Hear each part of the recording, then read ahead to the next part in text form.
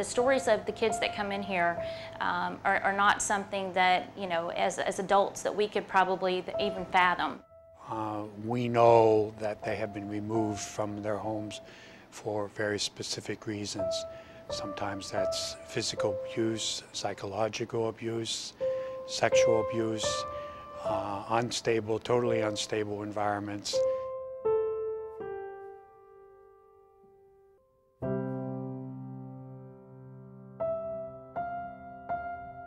Our father left us, and my mother, there were 6 of us, and she tried to keep us together, but there was no money coming in.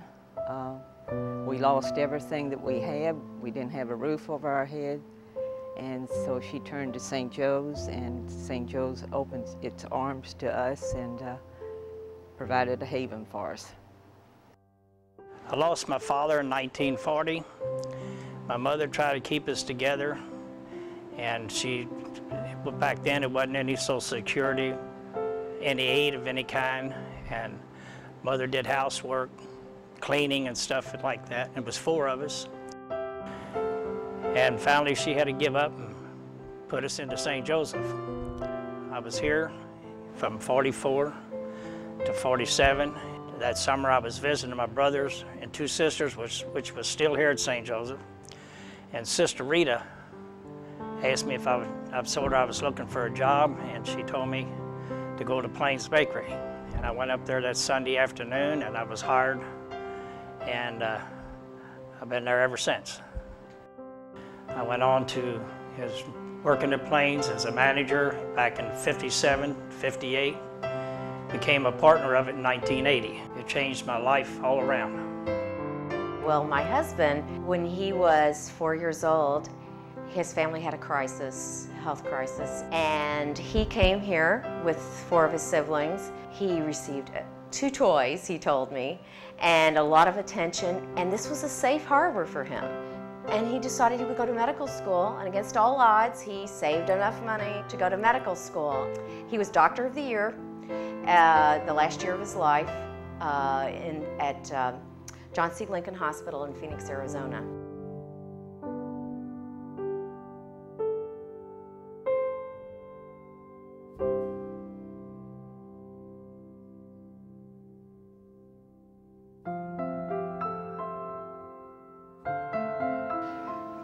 The cards are stacked against these kids, but immediately when they come to St. Joe's, they are greeted by a case manager and their therapists and are given a safe, secure environment, a place to sleep, food to eat, clothes to wear, and that's the beginning of the hope. St. Joe's gives our children hope by helping them physically, you know, by making sure that they have their needs met, food and you know, all of the necessities, but also by making sure that they know that we stand behind them. These children need for not only to learn to hope for themselves, but we need to have hope for them. Many children who now are prominent citizens within our community have spent many years here, and they've been successful. They have raised families of their own and have had careers. These children show up at our front door, sometimes with everything they own, and have come from very distressed and troubled environments. And we're able to stabilize their lives and ultimately see them grow and emerge at the other end of the process, either to be reunited with their families or into one of our foster care or adoptive homes. For over 150 years, St. Joseph Children's Home has served the children of Kentucky. We are planning to do so well into the future. To do so, we need a new home for our kids. Our current building is 125 years old and does not meet our current needs.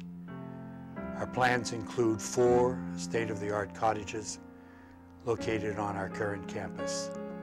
This new environment will help our kids recover more effectively. We solicit your support in this endeavor. We have to work for, plan for, and expect the very best for these children. It changed my life all around. There's always hope. St. Joseph needs you. I need you. We need your help.